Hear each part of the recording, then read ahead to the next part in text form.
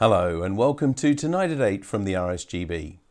Now if you're like me, at first thought microwave communications might seem like something very complex which only experienced amateurs with specialised knowledge and equipment can use. But as our guest tonight will show, microwaves are something which almost any amateur can access and experiment with. So it's a very warm welcome to Neil Underwood, G4LDR. Neil, good evening. Good evening, David, and good evening everyone who is watching at the moment. Yes, I mean, I've got no professional background in electronics or RF, so when I started out on microwaves, it was all very, very new to me, and I've gradually learnt over the years that what you can do, and hopefully I shall share some of those things with you tonight. And you certainly don't need to be an expert in microwave and RF engineering. Great. Back to you then, David. Yeah, well, we're really looking forward to it. And before Neil's presentation, a reminder that if you're watching this on Monday the 1st of February, then this is live. And you can ask questions and add comments on either BATC or YouTube at any time during the presentation or straight afterwards. Please include your first name and call sign if you have one within the message. Also, please note that you can make this video stream fill your screen on most devices, usually by double-clicking on the picture or pressing the full screen button. But now it's time to go back to Neil and find out how to get started on the microwave bands. Right, thank you, David. Yeah, starting out on microwaves. It was many years ago when I started on microwaves, and it was in the days of wideband on 3 centimeters. In fact, I built the Practical Wireless XC system, which had been published a few years earlier. Unfortunately, it was just about the time that everybody else was moving to narrowband. But I did manage to have a couple of contacts on the wideband FM equipment before I started making the migration to narrowband with everybody else. So, as way of introduction, this is what I'm going to be covering tonight. What are the microwave bands and propagation on microwaves? I'll talk a bit about equipment requirements and examples of some typical equipment that you might be able to acquire or buy, and then give some information on operating on the microwave bands, and there's some few aids to operating which are very useful, and I'll talk about perhaps a little bit about contest, and also at the end I'll give a few slides on the resources that are available to help you get going on the microwave bands. So, microwave bands. Well, these are really the amateur bands with frequencies greater than 1000 megahertz or 1 gigahertz.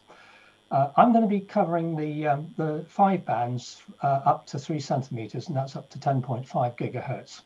There's the 23 centimeter band, 13 centimeter band, 9 centimeter band, 6 centimeter band, and the 3 centimeter band.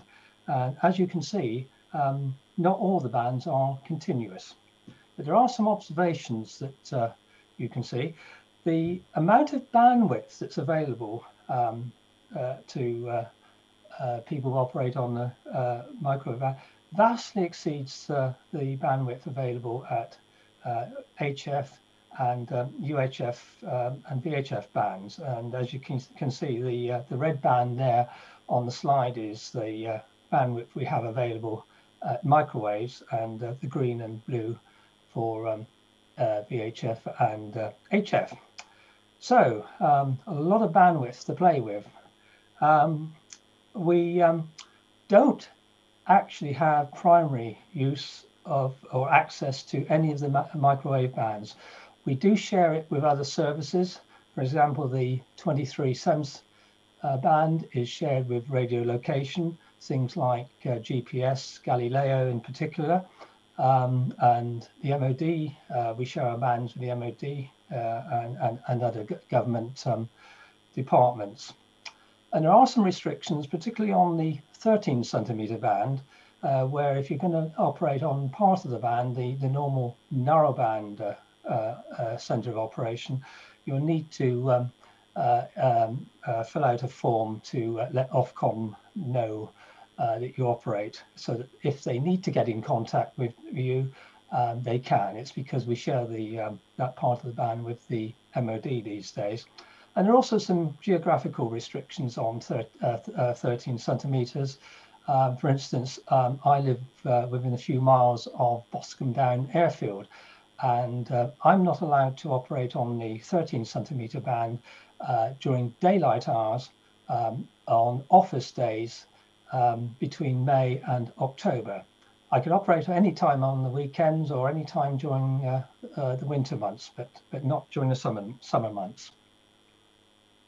So all classes of license have access to the microwave bands. The foundation license only has access to the part of the 3 centimetre band and a power limit there of 1 watt, whereas on the HF and VHF bands, the foundation licensees can use 10 watts.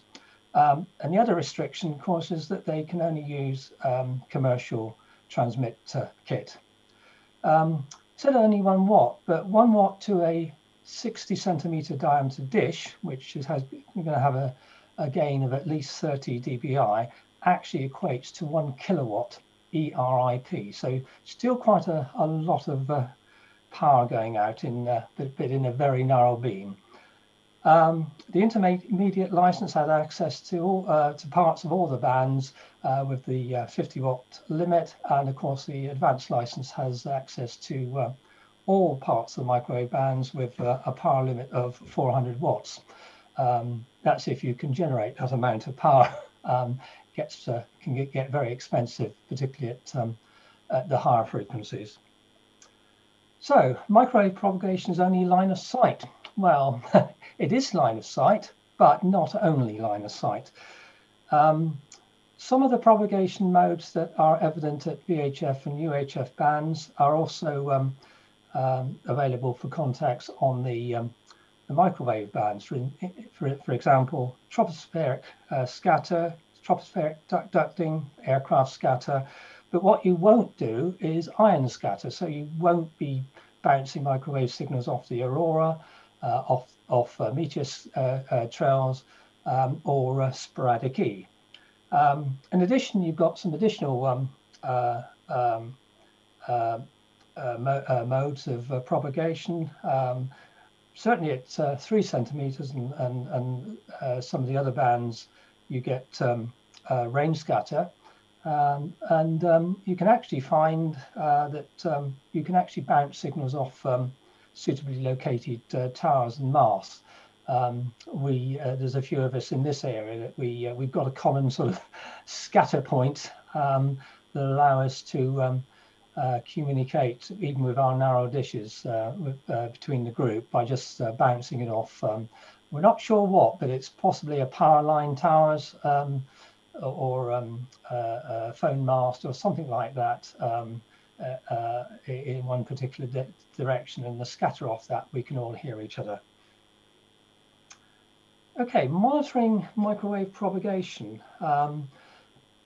The microwave bands signals are not always very strong, and you need some indication that the bands are going to be open. And across Western Europe and elsewhere in the world, come to that, there are microwave beacons and quite an extensive network in Europe as well as the UK. So we're very lucky in this part of the world. I'll just play, hopefully this will play, a video clip. Hope you're hearing that.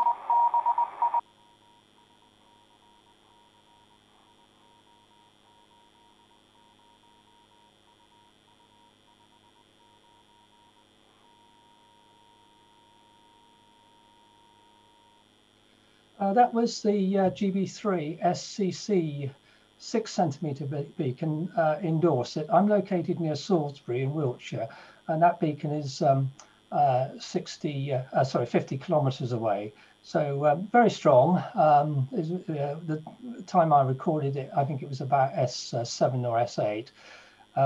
The 3 centimeter beacon from the same site can be even stronger at times.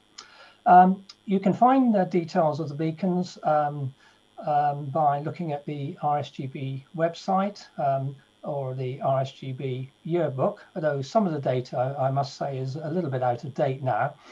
But for up-to-date information on the beacons around the UK and in Europe, go to the Beacon Spot site. I'll give you web addresses, etc. at the end of the presentation, where you not only can list all the information on the various beacons, but you can also see when they were heard and who heard them. So that's a very useful resource.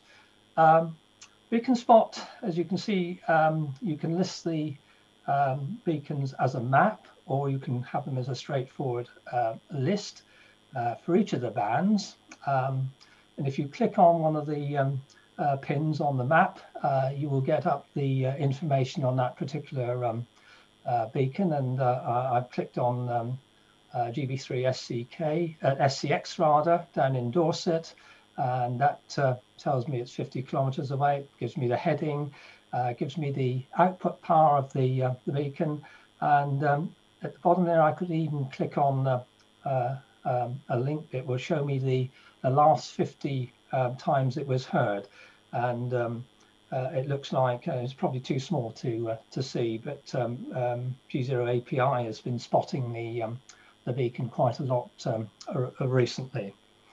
So that covers, as I say, a lot of Western Europe. Beacons tend to be located on high spots. On the 23 centimeter beacon at near Ipswich, it's actually located on that tower in the top in the photograph at the top, which is part of the BT research labs at Marshisham. And on the right-hand side, that's the mast and the setup at Bell Hill in Dorset, which has beacons from 13 centimeters up to 47 gigahertz. So that's a very useful resource. Of course, these beacons they do cost a lot to maintain. Beacon groups are always looking for donations. So moving on, let's have a look at some of the equipment requirements to get us going on the microwave bands. Well, we could go out and buy a microwave transceiver, or we could use an HF, VHF or UHF transceiver with a transverter, or, and fairly recently, this last one is microwave SDRs transceiver coupled to with a low-cost computer, such as a Raspberry Pi. But you'll also need other items. You need an antenna. You'll need some low-loss coax or waveguide to connect the transceiver or transverter to the antenna. And you may also need filters to make sure you're not radiating any out-of-band energy. You'll also need or possibly need preamplifiers and power amplifiers. So there's a number of bits and pieces that you need to get together. Commercial transceivers, they are only available for 23 centimeters. And as far as I know, the ICOM IC9700 is the only available transceiver that you can go in and buy that has 23 centimeters, and that's got 10 watts output. Of course, it also covers 2 meters and 77s. But there is more choice on the second-hand market. There are transceivers such as the IC9100 or the IC910 if they're fitted with 23/7 modules. There's somewhat older, there's the Yaesu 736, or there's the Kenwood TS 2000X, which is proved very popular, I think, all those have proved very popular with satellite operators.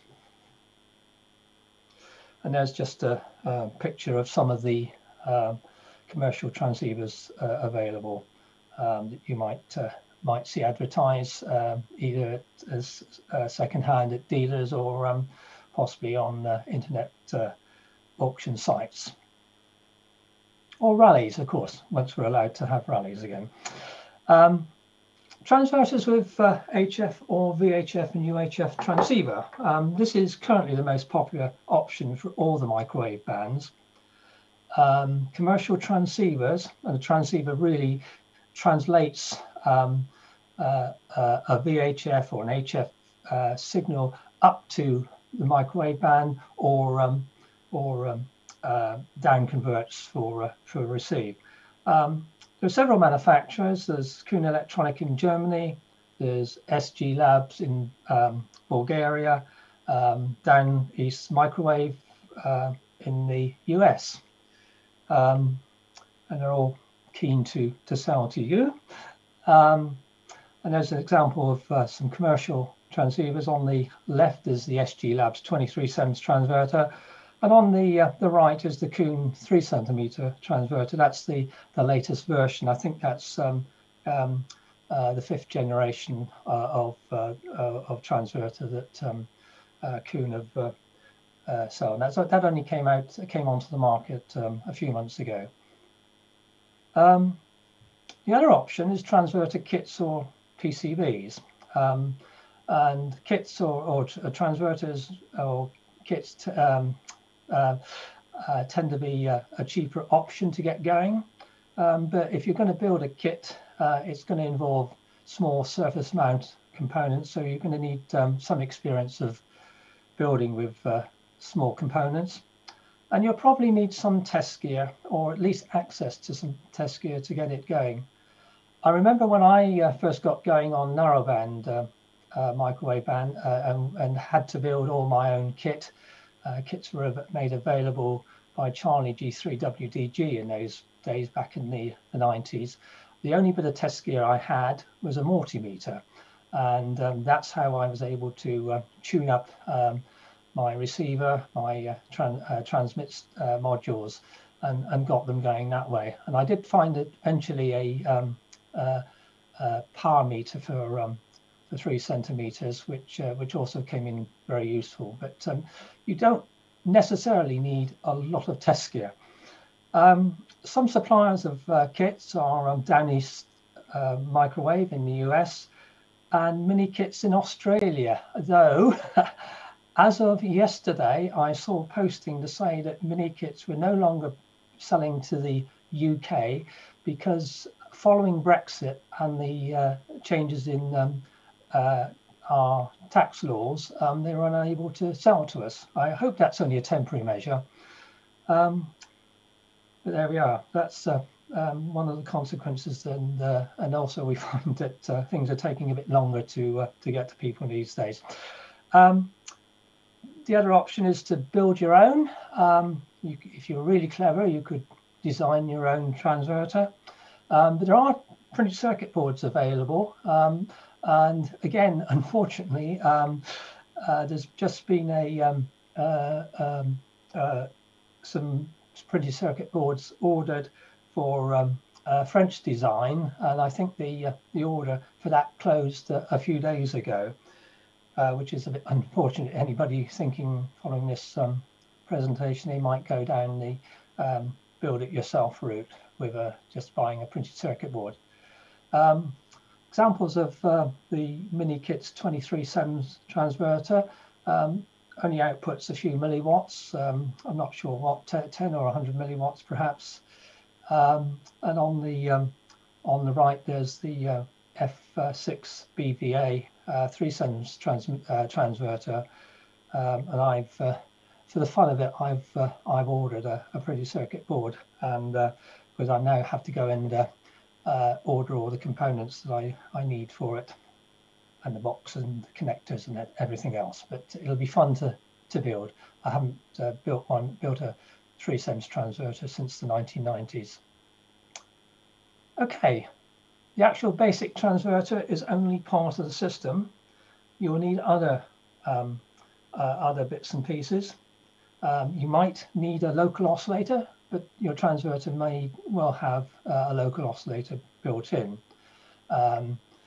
You may need antenna switching. Again, the transverter may have its internal antenna switching between receive and transmit. You might want a power amplifier, because most transverters only give milliwatts output. Some of them give the odd watt, but you might want a bit more power.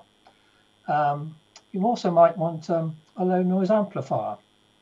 It can be very useful in improving receive performance, although quite a lot of the transverters available do have very good receivers.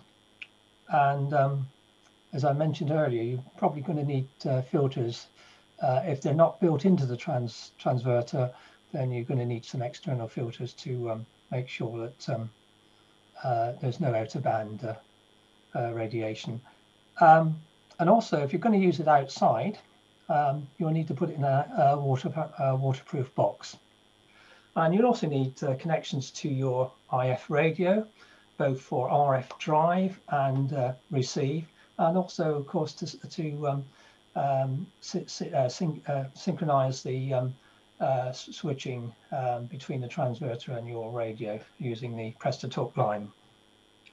And of course, you'll need a connection to an antenna. And that's just the basic building blocks of a transverter-based system.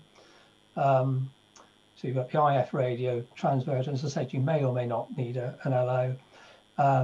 You may or may not want the PA or preamp, but you'd probably, unless it's built in, you'll need an RF TX RX switching. And of course, you'll need an antenna and something to connect your antenna to the transverter.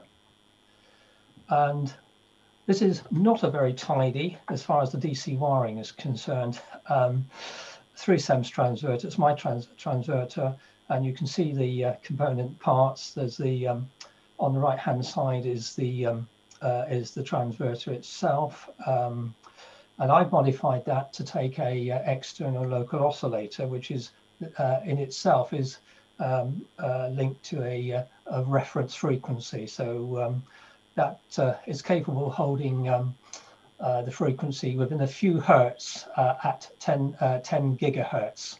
So we're talking about better than 10 to the 9 stability, 1 in 10 to the 9 frequency stability. You've also got, I've also got a preamplifier, which is bolted directly to the waveguide switch. And at the bottom of the picture is a power amplifier. And that system I built about 12 years ago, and it spent the whole of that 12 years up on my tower. So it survived 12 years of use and all the weather that we've had in the meantime. In order to use your transverter, you will need an IF transceiver. Now, the frequency obviously should be the same as the frequency that the transverter requires. So that might be an IF frequency of 28 megahertz, 144 or 432, and probably 144 and 432 are the most common IF frequencies used these days. Obviously, the power level will need to be compatible with the input power requirements of the transverter. They can, it's usually a few milliwatts up to a watt. So if you've got a transceiver which has got an output of 100 watts and you can't reduce that power, you would not want to connect that to a transverter. It would last milliseconds. And also, of course, you need to, the transceiver needs to have a means of providing an output of your PTT line to switch your transverter from transmit to receive. Some examples of some common IF transceivers. There's the FT290 Mark 1 shown here. Very old. I've got one, and they date back from the early 1980s. So you know, they're coming up to 40 years old. And if you're thinking of buying a second-hand one, make sure it works, because there are problems with them.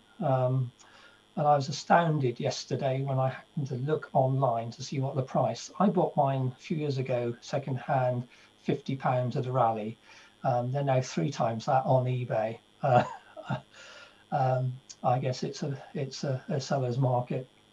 There's also the FT790, the 432 megs version, but that's not as common.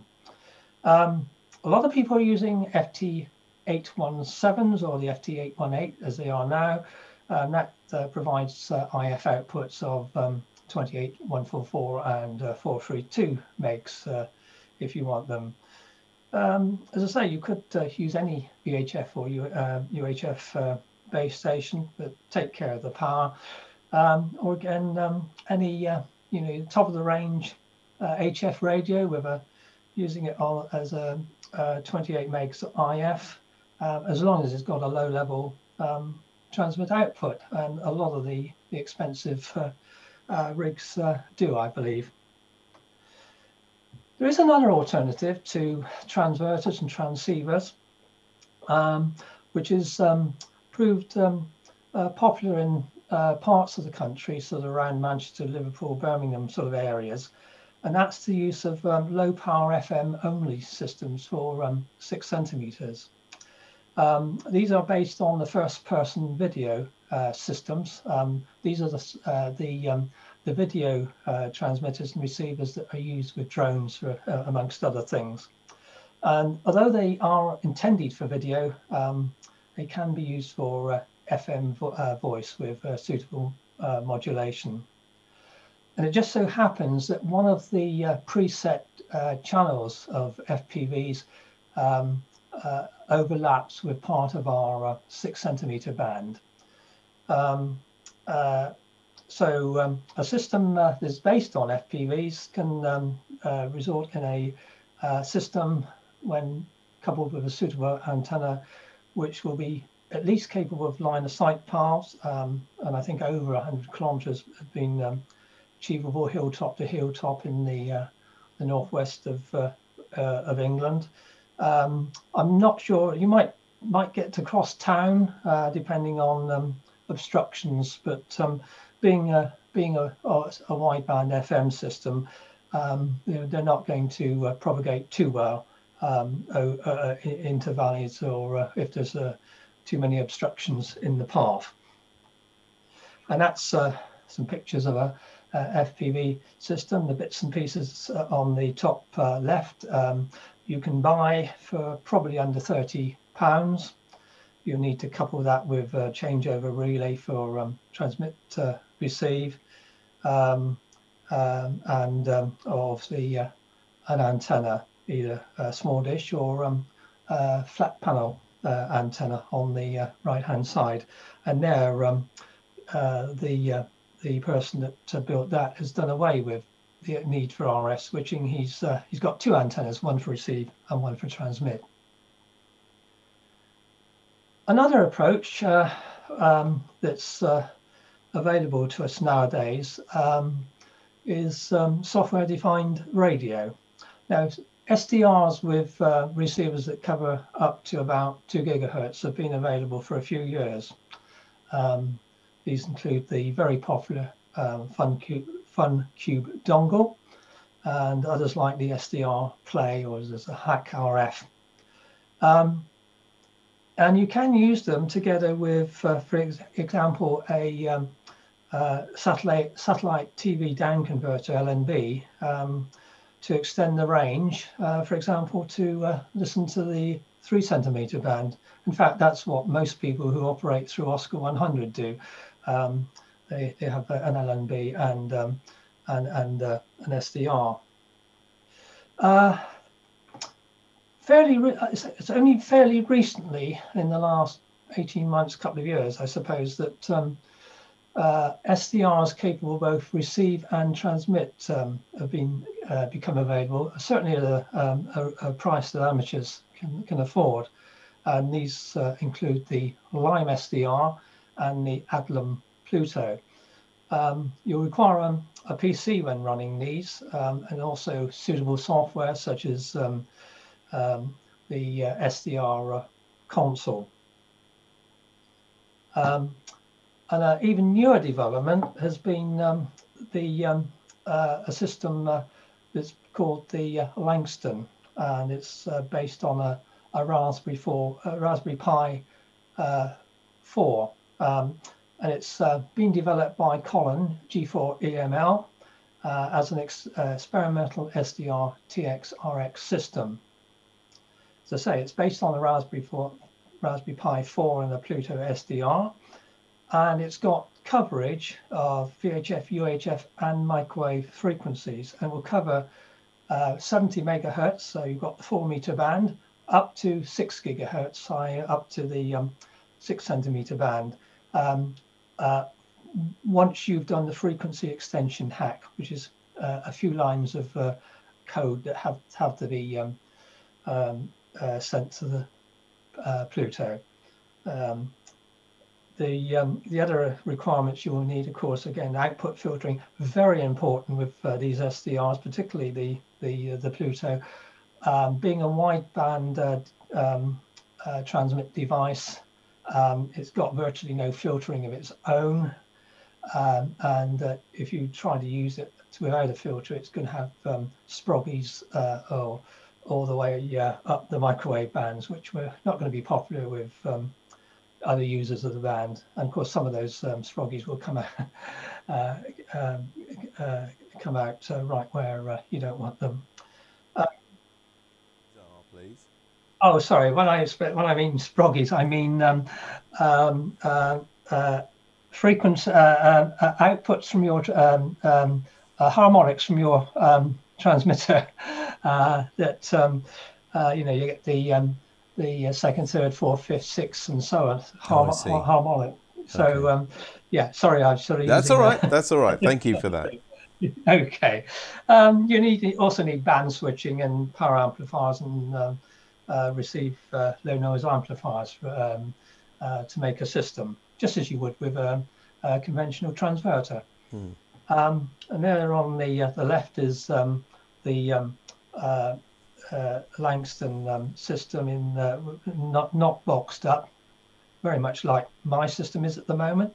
And below it is someone has very nicely put theirs in a box. And also the BATC, their latest version of the Portsdown, their digital amateur television transmitter, will actually run the Langston once you've downloaded the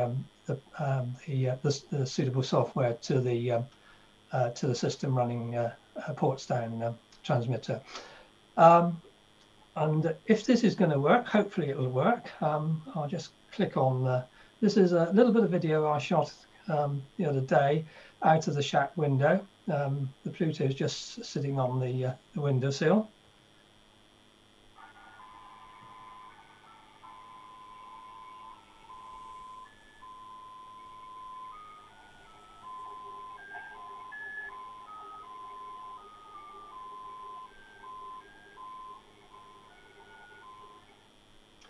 And that was a beacon on the Isle of Wight. It's about 50 kilometres from where I am. Good path, actually, not much in the way.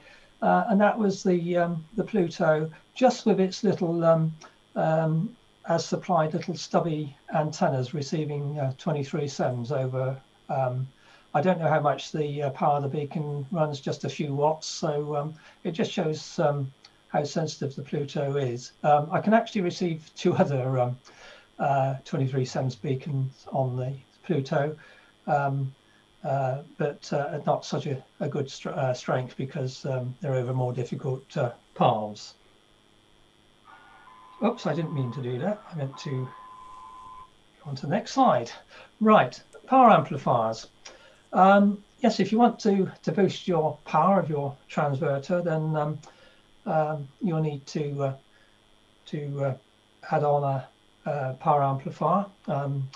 There are commercial power amplifiers available. I'm told that SG Labs in Bulgaria do a very nice 25-watt amplifier for 23 SEMS to go with their 23 SEMS amplifier.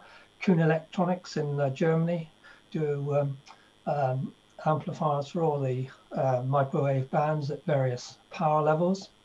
And you can often find power amplifiers available via internet sites and auction sites. And also there are kits available. This example at the bottom is a low power kit designed and available from G4BAO. I think it gives a few watts on 23 SEMS and can be used to go between your transverter, which may only be a few milliwatts output, and go between that and a bigger power amplifier if you wanted more power. Ex-commercial power amplifiers. These are sometimes available at on internet sites or rallies around tables. There's several types available for 9 centimeters, such as Ionica, Ferranti, and Stealth microwave. These can have power levels typically 15 watts up to 50 watts. Some of them depend on the model number, so you have to be careful which ones you purchase. There are lots of 2 gigahertz or thereabouts ex-mobile phone base station amplifiers available on the surplus market for 13 SEMS with power levels up to 400 watts. There's quite a few available at 50 watts. And a lot of people are using these for uplinking, providing uplink power for Oscar 100. But be warned, not all of them tune to 2.3 gigahertz. A couple of years ago, I was given, I think about, I'm just looking down at the pile on the floor, about 6 of these ex-commercial amplifiers, and only 2 can I make to give power out on the 13 centimeter band. And sometimes there are amplifiers available for other bands. Driving power amplifiers. It's important not to overdrive power amplifier, not to put too much power into it, because as I say, we do share our bands with other users, so we don't want to make the bands unusable for others or even other amateurs, especially when there's a lot of activity, like during contests or openings when conditions are good. And don't forget, some of the commercial ex-commercial amplifiers have very high gains. For example, 1 milliwatt in will give 400 watts out, so you don't want to be putting more than a milliwatt in, otherwise you will start causing lots of harmonics and spreading of signals.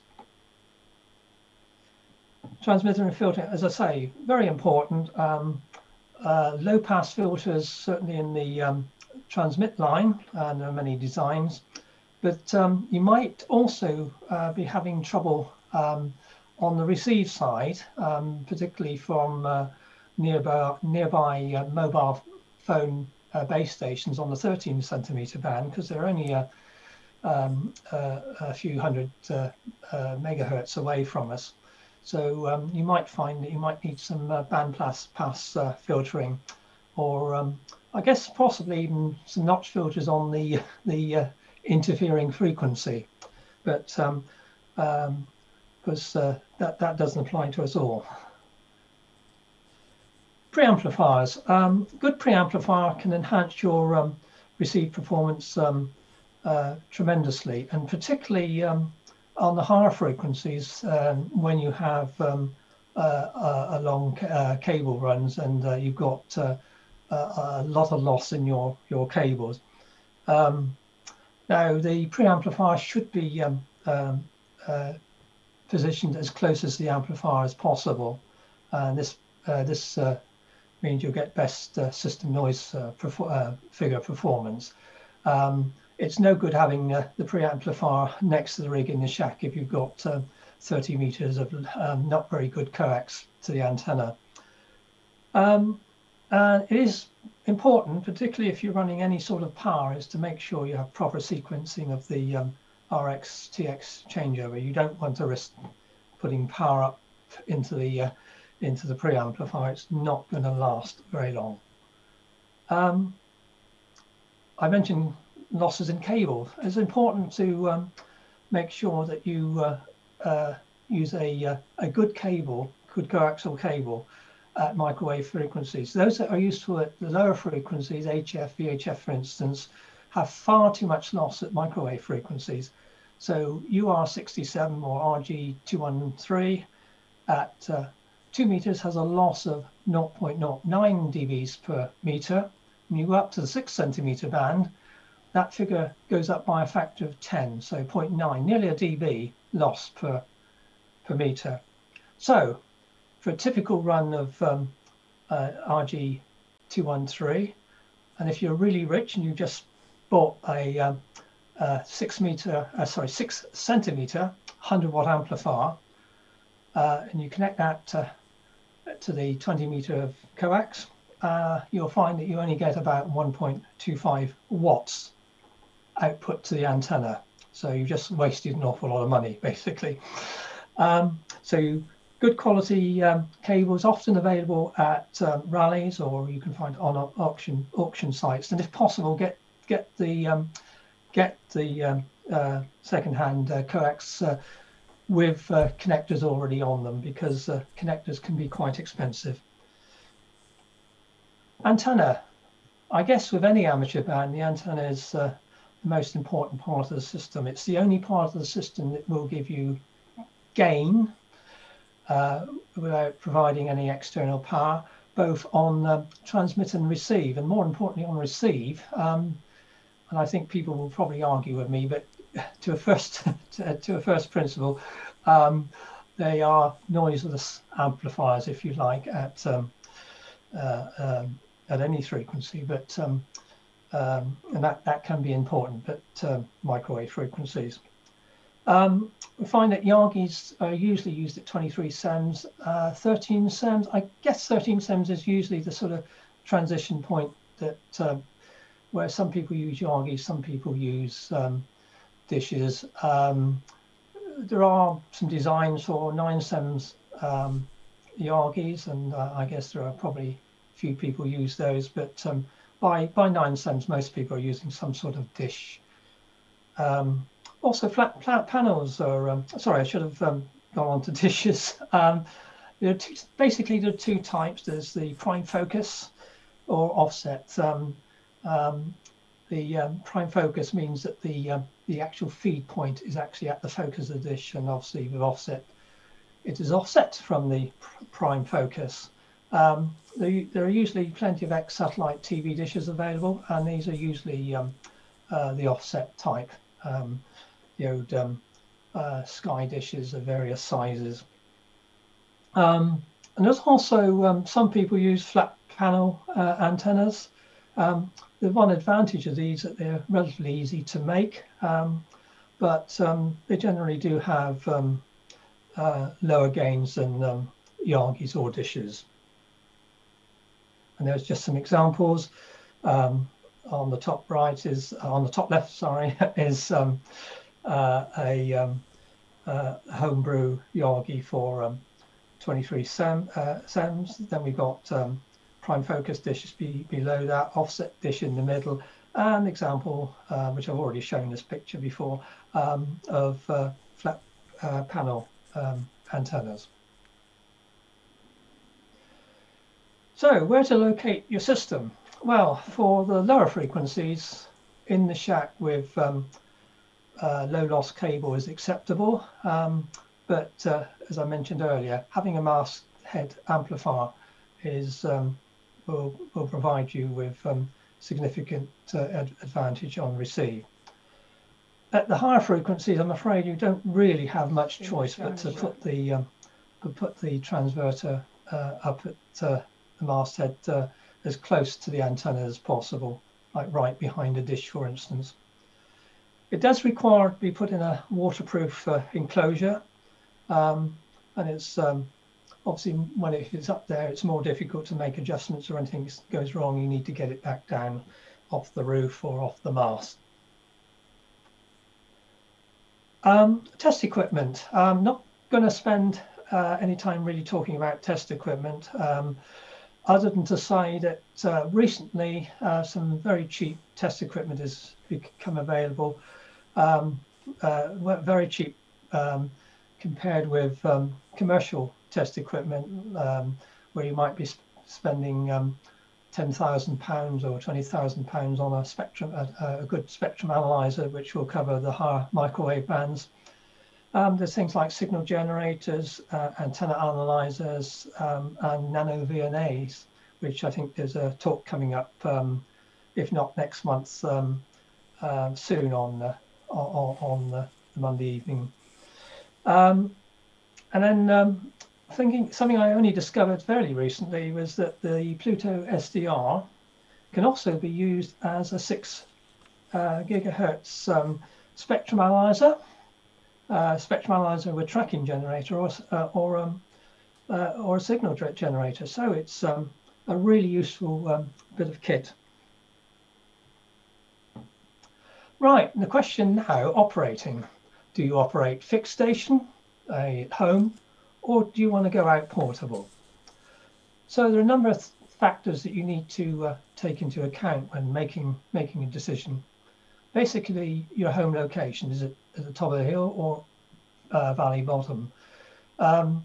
Microwaves don't go over obstructions very well, particularly on the higher frequencies. So if you do live in the bottom of a valley, you're either restricted to working up and down the valley, or consider going out portable. And the bands you want to operate on, whereas you might be able to operate from a not very good site on 23 SEMS, you probably wouldn't be able to on 3 centimeters. There are exceptions, and I'll come on to that in a moment. Then, of course, the capability of the equipment. I mean, are you running milliwatts or a few watts, or are you running QRO? It can make a difference. Of course, you do also need to balance your QRO power with the fact that you need to be able to hear other stations who may not be running as much power as you. And then propagation modes that you want to make use of. If you want to, if you're happy to make use of things like aircraft scatter or range scatter, then operating from a non-optimum site could prove okay. And then what type of operation do you want to do? You just want to concentrate on terrestrial? Do you want to use operate on satellites? Or the ultimate, EME? We're living at the bottom of a valley. Satellite and EME may not be a problem. Neil, can I just stop you just for a moment there? EME, for those watching and just never looked at the subject before, can you just briefly explain what that means? Right, EME, Earth, Moon, Earth. I should have put it in full. I apologise for that. That's where you bounce signals off the moon. You point your antenna at the moon, and your signal gets bounced back off the moon, and you make contacts with people potentially all over the world. It's you need relatively high power. You need relatively big dish. Need good receive system, and the signals are always going to be very, very weak. The one big thing with EME now, of course, is the digital modes, which mean that even lower powered stations with smaller dishes, or people have even done or even do EME using single Yagis on bands like 70 centimeters and 23 centimeters. So you don't necessarily need a big system if you're going to use digital modes. Thank you. And I could give a whole talk on EME, and so could others as well, because that's one of the other aspects of the hobby that I'm currently into. Okay, going back to the slide, when do you want to operate? Do you want to operate in contests, or do you want to operate at any time of the night or day? So in the latter case, you probably want to be set up at home. And of course, if you do want to operate portable, are there any portable sites, the locations near your home? That, you know, you don't really want to have to drive 50 or 100 miles to the nearest mountain if you every time you want to operate. Operating portable. Now, as I say, the site needs to be accessible for a start. If you've got a load of gear that you want to operate with, you don't want to have to carry that too far. And more importantly, it's going to have to be clear of local obstructions. I live in an area in southern Wiltshire here where we've got various hills around, but probably 90% of them have woods on the top, and that is absolutely useless for trying to operate on the microwave bands. You do need to be able to have a clear takeoff in the directions you want to operate in. But people do carry microwave gear up hills and mountains, and you can backpack with a small system, and you've got the advantage of having long paths to work without obstructions. Of course, you have to consider powering your equipment if you're going out portable. If you're a really big sort of contest station, you've probably got generators, but for us who want to go out as an individual, you'll probably be taking some battery power with you. Make sure you've got the battery capacity to last the duration you're expecting to operate on. The number of times I've come across stations and actually work them where clearly their battery voltage is dropping, their signal is becoming very, very distorted, and I'm quite happy to give a signal report of 2 and 9 to a signal that's where a station's signal is unintelligible, or almost anyway. You also need some other things to consider. You need a means of supporting your antenna. So you need a sturdy tripod or mast. Some of the cheap photographic type tripods just won't do. They'll blow over and you risk damaging your equipment.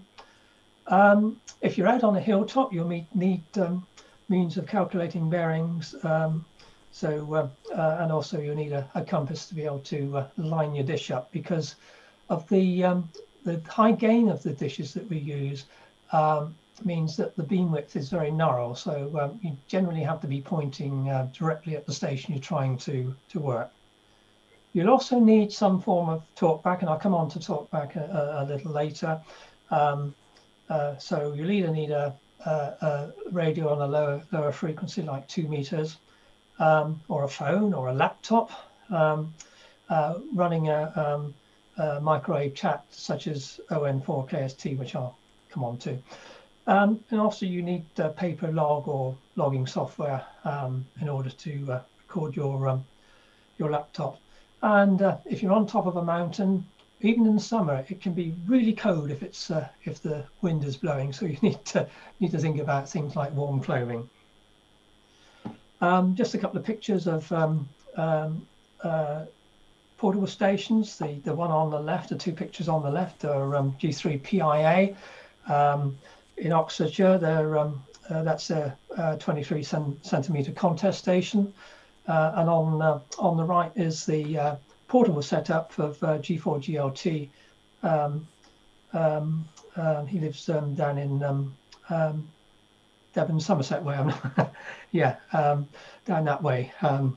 So that's his 3 centimeter setup on a nice tripod and a nice dish and feed. Right, operating. Some aids to operating. I mentioned talkbacks. Probably except during contest and when they're really enhanced conditions, calling CQ on the microwave bands isn't going to get you any contacts, I'm afraid. one of the reasons that I mentioned a moment ago is that antenna beam widths are very narrow on the microwave band, so the chance that you're actually pointing at somebody randomly who is also pointing at you, not knowing you're there, is very, very unlikely. And also in reality, no one actually listens on the microwave calling frequencies. I don't think anybody ever did. I mean, the good old days before internet, in order to provide alert of conditions, people used to be on phone lists, and people used to phone you up and say, oh, I'm just hearing a station from Germany, why don't you come on the band? We don't need to do that anymore. We've got the internet. And also the only means of talk back in those days was 2 meters, so VHF. So nowadays, virtually all microwave contacts are set up using the ON4KST chat or Zello, which is a press to talk app that you can get on your phone, or by arranging a contact on a VHF UHF band. Now, some of the problems of one of the problems of KST is when it's busy, when conditions are good, and or during contest, the actual information window scrolls through very, very quickly. And even though you can highlight a message to a particular station, and that will be highlighted on their screen, it just can disappear off screen within seconds, and they may not notice it. So in those times, you need to use another client such as KST to me, where you can easily see the messages that are sent to you. That was developed by Bo OZ2M, and you'll need a license key for that. No cost for that. Then there's one that's been developed more recently by Ian GM3SCK, and that combines ON4KST with AirScout, and I will mention AirScout in a moment, which is the aircraft scatter client or app rather. So those are all there to help you make contacts, and that's just a view of the ON4KST microwave chat page, and you get a scrolling message list on the left-hand side. I've got mine set up so it gives a map of where contacts are occurring between stations that are logged in. That data comes from KST itself and from the DX cluster network, which is actually the window at the bottom with the orange highlight on it. That's the output of the DX clusters. Got a list of who's logged on, and the whole page is user configurable, so you can set it up how you want it. And the other thing I mentioned is Zello, which some microwave operators are using, and that's what they call a push to talk app on your phone, and it works quite well. So you'll often find people logged in chatting away on that. I mentioned aircraft scatter, and one of the things with aircraft scatter, you will need to set it up with some form of talkback. Now, AirScout plots positions of aircraft in near real time, and also shows when a path between you and the station you wish to work, or you just set up to work, will be open. And like anything, the bigger the aircraft, the better the reflections you're likely to get. However, aircraft reflection duration can vary depending on a number of factors. There's the distance between the two stations, whether the aircraft is flying across the path or along it. Obviously, if it's flying along it, you're going to get longer reflection times. But it could be as short as 1 minute. So you need very slick operating skills to complete a QSO. But you know, a contest QSO can be completed on SSB within about 20 seconds or so, if both operators are observing when the path is open. And Sod's law, I always find that when I work on the aircraft scatter, we do the exchange, and as we sign, you'll watch the signal come up, sometimes up as far as S9, whereas you've been copying when you did your contest exchanges about S1 or 2. But that's just Sod's law. This is just the picture there, scoped. The map shows where the aircraft are. The red aircraft in the picture show potential aircraft scattering. If you click on them, you can see how long it'll be before they're in the path. You may or may not be able to see right in the middle. There's an aircraft highlighted in purple, and that's the path between me and John up in Scotland, GM4 JTJ. He's up north of Aberdeen there somewhere, it's a 600 kilometre path, and at that time when I took that screenshot, that path was open between me and John, so we could complete a QSO, but because the aircraft is going across the path, it wouldn't be open for very long. The other thing you can do, particularly on the 6 centimetres and 3 centimetre bands, is range scatter, and it can be a very effective means of making longer distance contacts out to a few hundred kilometres. Now, heavy localized storms or showers are best.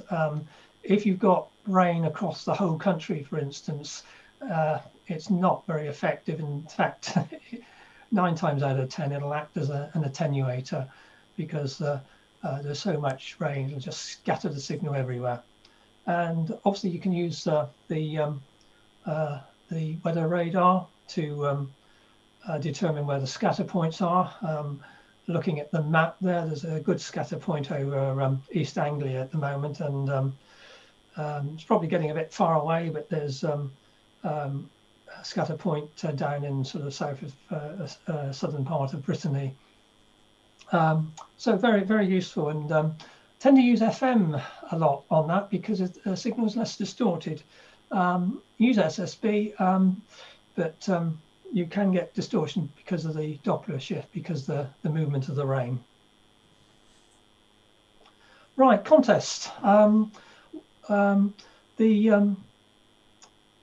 RSGB do a number of Tuesday evening contests covering VHF right through to microwave bands, and also, of course, Thursday evenings for 4 meters and 6 meters. The 2 microwave Tuesdays are the 3rd Tuesday of the month, which is the 23 centimeter contest, and that goes from 2000 hours to 2200 hours. And then on the 4th Tuesday, I was going to say the last Tuesday of the month, but it's not always the last Tuesday of the month, is the 13, 9, 6 and 3 centimeter bands, and that starts a little bit earlier, 1930 to 2230. There are also other RSGB and IARU Region 1 contests throughout the year that cover various microwave bands, and those tend to be coordinated events with Europe. So there's good potential to work into Europe with with those contests. Like the Tuesday evenings, they are coordinated with some of the European countries. So you'll find France, French stations on, and Germans, and the Nordic countries, and the Netherlands. The UK Microwave Group, UKUG, also has a number of contests and activity periods during the year. There are low band contests covering 23 SEMS to 9 SEMS, as well as 6 SEMS and 3 SEMS contests held on Sundays through the spring, summer and autumn. And these tend to be more relaxed affairs, particularly those of you who operated on the VHF, UHF Tuesday evening contest. They can be very quick affairs that have a QSO lasting literally seconds, whereas on the Sunday ones run by the UK Microwave Group, I don't mind spending 20 minutes, half an hour trying to have a contact, and particularly if it's someone new just come onto the band and help them line up a dish or test the system. It's a great way to go out and test the equipment that you've just built. Right. So where do you start? Well, obviously, if you've got a 23 SEMS transceiver, that's easy. You just need an antenna, and off you go. You might need later on preamplifiers or power amplifiers, but it's a good start. That's how I started. I bought a second-hand FT326 many years ago, and that was my 23 SEMS system for a while. No preamplifier. I didn't do too badly, particularly when conditions were good. A number of people have setups for uplinking 13 SEMS to the Oscar 100 satellite. So if you've got that, why not also use that system for 13 SEMS narrowband on 2320 megahertz. That's an option for those that got that are using systems for satellite working. Or alternatively, of course, there's relatively affordable transverters now for 23, 13 and 9 SEMS. Or you, as I say, you can go and build your own. But as I said earlier, you need some other bits and pieces to go with these transverters. Or, as I said, I mentioned the FPV system, the drone video link systems. Allow you local FM contacts. And as I say, there are quite a bit of activity using those systems in the northwest. Or you could use an LNB with a SDR receiver to not only listen to the satellite downlink, but also when there's activity to see what you can hear on terrestrial 3 centimeters. It wouldn't be fair if I didn't mention safety. A lot of people get worried about microwaves and microwave safety. Now, there's new license conditions that are going to come into effect later this year. And we're all going to have to carry out a risk assessment on our stations to ensure that we don't exceed international guidelines on electromagnetic radiation levels. That doesn't mean that if we exceed the guidelines, it doesn't mean we have to stop operating. It means we have to put in some mitigation compliance conditions. But there'll be more on that later on the RSGB website. You need to do it for home and portable operation. Very important if you're going to operate in a public location. I mentioned the guidelines on the RSGB website. And it's never a good idea to look down a waveguide with the transmitter on. You'll get bored eyeballs if it's a really high power transmitter. So that said, and I've just gone past, let me go up. Sorry, missed that first page. Some resources. I realise I've gone on a little bit longer than I intended, but anyway, the UK Microwave Group, we have a website with lots of information on various microwave bands. There's a publication called Scatterpoint that comes out every month. That's an online publication. We offer a free chip bank to members.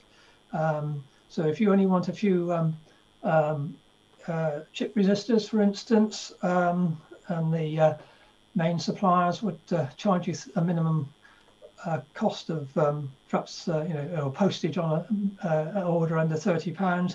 We even include the postage, so it's completely free to members.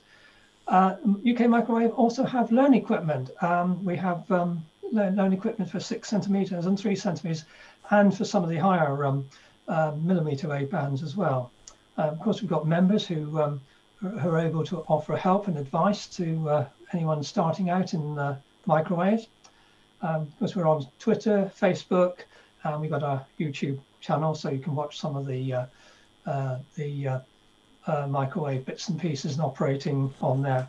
And we also support, including financial support, builders of beacons. What we don't do is pay for the running of beacons, but we will pay for the hardware. If people are building beacons, we will pay for that. Microwave roundtables. These are organised by local clubs in G, GW and GM throughout usually the sort of spring, summer and autumn months. These you'll find that there are talks, construction competition and access to test gear at many of them, and there'll be surplus components and equipment for sale. Obviously now we can't hold round tables, but hopefully if not later this year, hopefully they will resume in 2022. There's also a UK Microwave Groups IO online forum. That's moderated by Andy G4JNT, and there are regular postings and discussions on mainly microwave topics. And of course, there's the RSGB website. It's got band plans, beacon list information on microwaves. Contest groups. If you're thinking about you want to go and operate portable like some of the contest groups do, why not look at the UK AC web pages and the resorts and see what other people in your area are doing, what equipment they have. If you look at the resorts of the UK contest, you can click on and see what equipment people are using. You could even make contact with a group or individual and say, hey, can I come and see what you do when you go out portable? That'll give you an idea of what kit you might need and whether portable operation appeals to you. There's the British Amateur Television Club that has some, besides microwave TV, also has some microwave related projects and information. There's AMSAT UK with Oscar 13 uplink and 3SEMS downlink information. Back in November, and I hope I'm not, that doesn't come out, all right. The virtual screen didn't allow me to do that. Practical Wireless published an article by Ben, G4BXD, starting on microwaves. So if you want to read an individual's account of how he got going on microwaves fairly recently, then you can go and have a look at that issue of Practical Wireless. And finally, there's some web addresses that you'll find lots of information. There's lots of links on the UK Microwave Group website. So these are just some of the ones that I've information I've mentioned as we've gone along. So thank you very much for watching. As I say, it's gone on a little longer than I had intended. I'm handing you back to David. That's not a problem at all, Neil. Thank you very much indeed for what a great talk. You mentioned lots of resources then, of course, and lots of links and things, and we'll be putting a lot of those links as well on the RSGB YouTube page, where you'll be able to watch this again later. But also, as she mentions, there's a couple of really good RSGB books available. You can see them there. Microwave Know-How and Microwave Handbook are just a couple of the books, and you can get those from rsgb.org/shop as well. So that's another way of getting to know how to get started anyway. So if you'd like to ask a question and haven't already done so, Please do it now on either YouTube chat or BATC messaging. And please don't forget to include your first name and your call sign if you have one. So we've got some questions for you, Neil. And the first one that I saw comes from Andy, 2E0REE, and he asks, where is the best place to get plans for 23cm antennas and higher up the bands? Right, you can obviously go to our website, www.microwavers.org. There'll be some information on there. But I guess I'd say that, you know, a great resource. I mean, we didn't have it when I started on microwaves, but, you know, the internet, you can Google 23 SEMS antennas, and you can get lots of information online. There's lots of there's information in the books that David has just pointed out, and there are some designs that have been published in past years on scatter point. Our online magazine is available to members only until and then we release it to everyone after, I think, 2 years. So the 2019 scatter points have all been recently released and are available through our website. And you might find, I'm not sure how far they go back, but there may be designs in there. I can't specifically put my finger on one. I hope I've answered that question. Yes, that's fine. Thanks very much, Neil.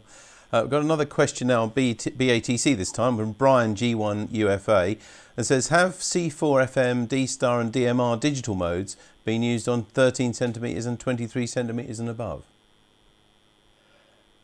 Yeah, we're, I mean, they are being used, the digital modes, on all the microwave bands. I've operated, that's another thing I do is TV and digital TV. I built the ports down and the mini tuner that allow you to operate on the microwave bands or on any band on digital TV, and they're used on all the bands.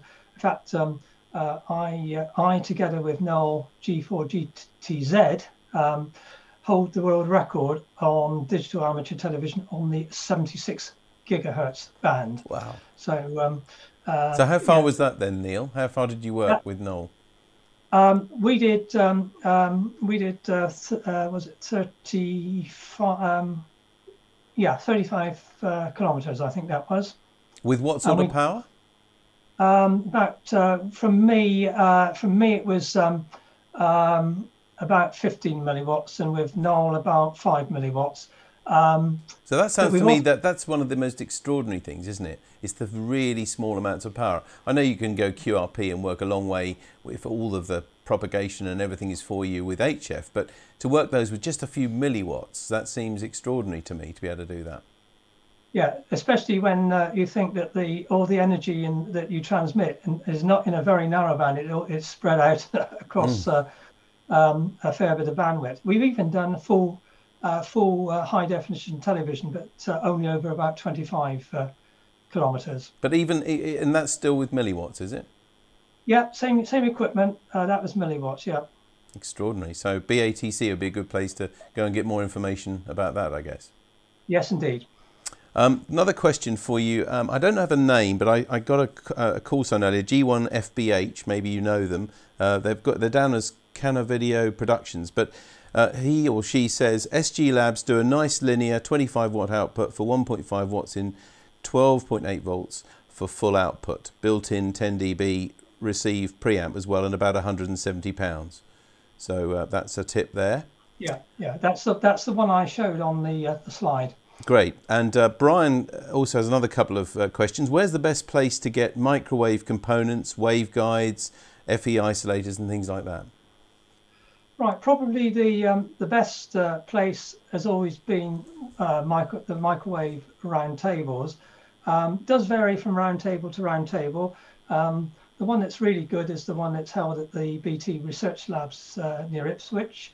But failing that, you can. There's lots of people who have been at been in the microwave game for quite a few number of years, and they've probably got bits of microwave waveguide lying around. So if you were to go on to the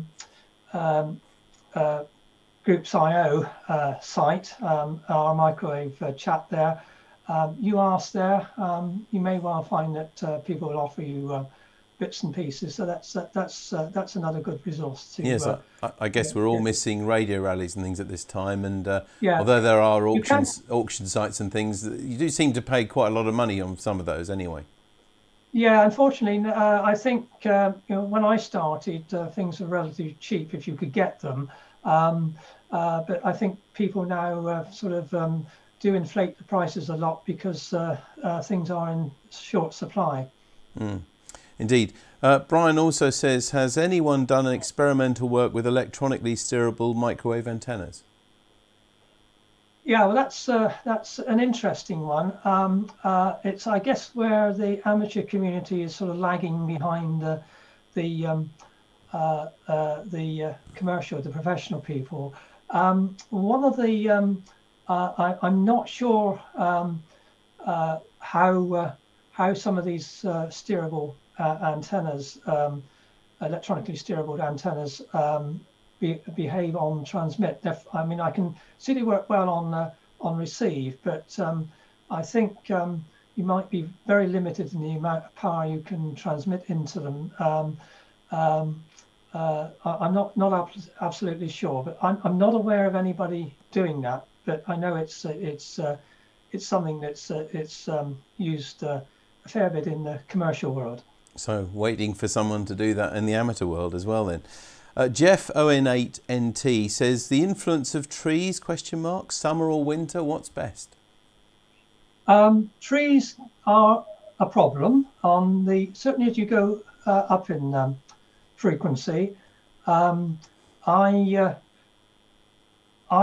got here trees to my west and only about along the edge of the lane, so probably about 30 meters from the antennas, and going that way, though the system's at 60 foot above ground level, some of the trees are about 80 or 90 feet tall at the moment. So in the summer months, that can have an effect on the higher frequencies.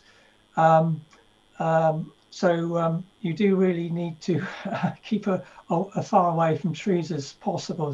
My comment about trying to find suitable hilltops that don't have trees on them. Not such a problem on 23 SEMS, but you know, as the clearer takeoff you have, the better on any microwave band. So the higher the frequency, generally the less tolerant they are of things like objects in the way? Yes, that's true. Although with my tower wound down, I get leaf scatter in the summer by elevating my dish to look at the top of the trees. I can actually receive the Bell Hill beacons, the beacon I showed you and played the clip. With the antenna down,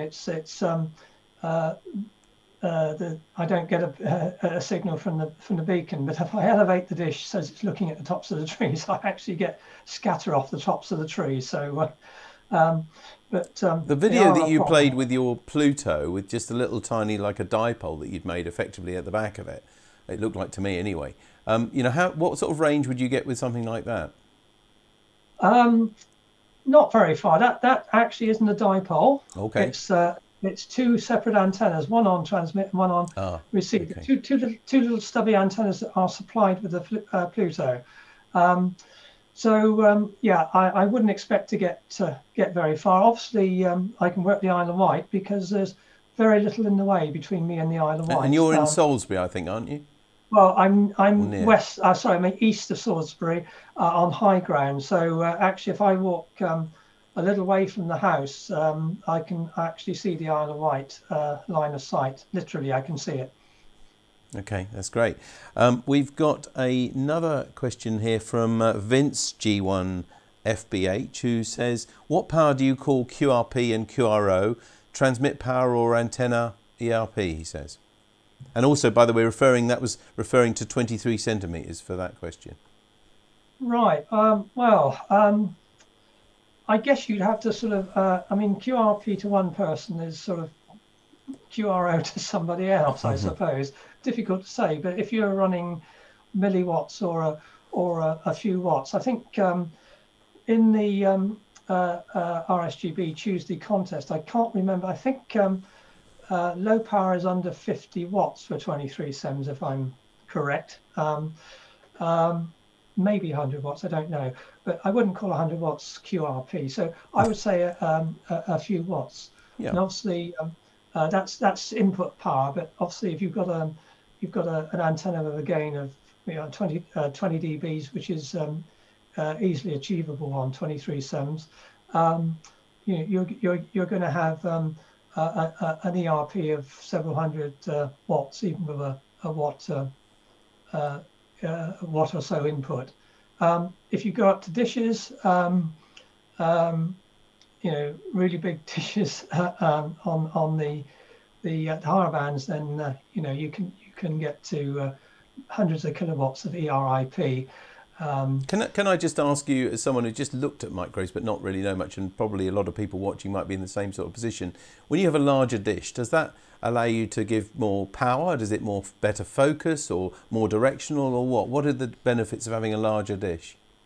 Well, the benefits of having a larger dish are most of those.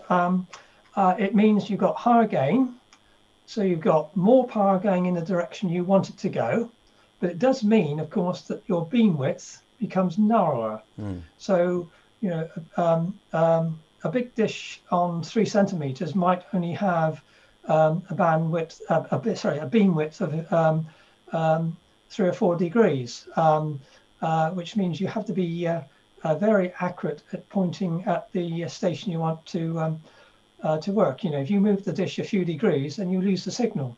And also, of course, the bigger the dish, the better your receive signal is going to be, because it's acting as a if you like, an amplifier of the received signal. So there's more signal coming in to your antenna, so you are going to be able to work stations who are further away or stations who are running much lower power with a bigger antenna. Great, thank you. We've got Stuart G1ZAR says, do you need aerial elevation to work aircraft scatter? Well, one of the reasons for using aircraft scatter is it's because you're not trying to work somebody usually just down the road. You're trying to work somebody hundreds of kilometers away.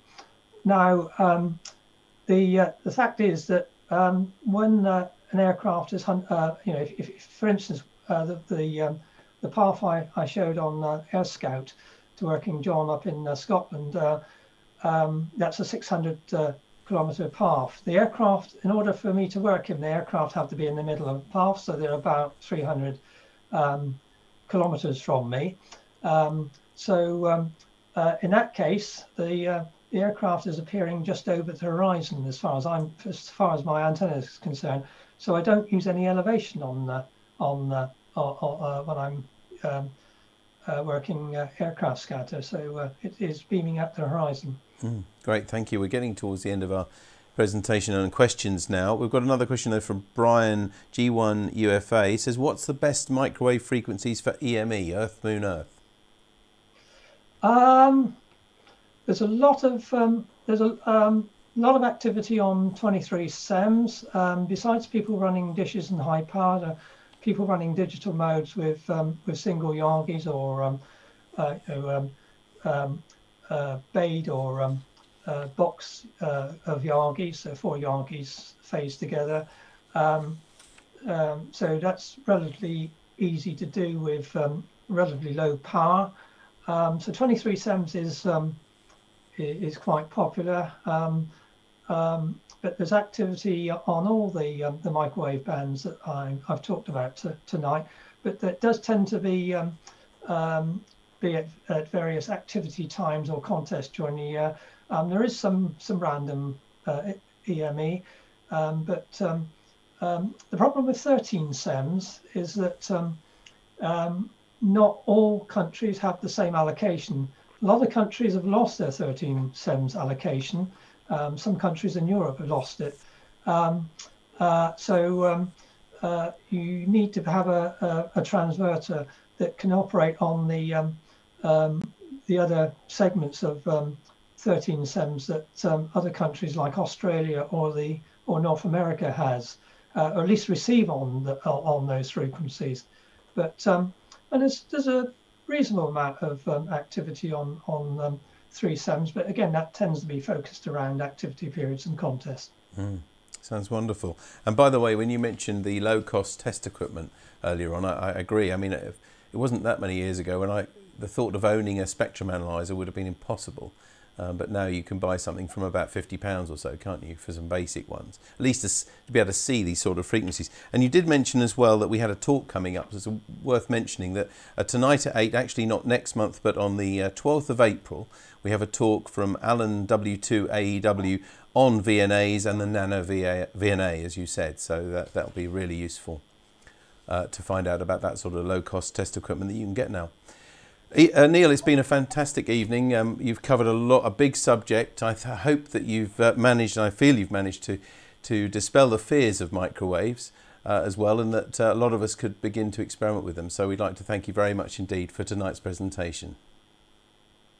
Okay, David, thank you very much. It's been a pleasure to talk. And don't forget, if you need advice or help, there's a lot out there. First port of call is probably the UK Microwave Group. And you can join that. It's just £6 a year. Sorry about the ad. No, not at all. It's good.